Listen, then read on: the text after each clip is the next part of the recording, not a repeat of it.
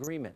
They are 95% confident that all of those 33,000 emails will be recovered. We learned today that China, South Korea, Germany, we know the Russians on 5 separate occasions tried to hack into this server. They are 100% certain that they were successful. So I would assume we're getting those emails.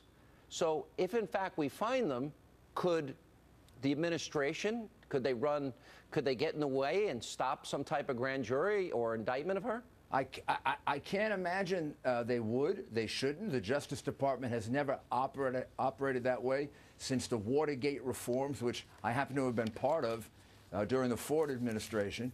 It would be a tragedy if they were. But the case is getting so strong now that it's going to be really hard to have an intellectually honest decision and walk away from it. We're talking about 13 to 15 serious federal statutes that on the face of it she appears to have violated. She also has proven that she is completely, grossly negligent in the handling of sensitive information. And we want somebody like this for President of the United States, someone who is grossly negligent in handling this kind of information. When I had sensitive FISA court information, it never left my office. It never left my safe.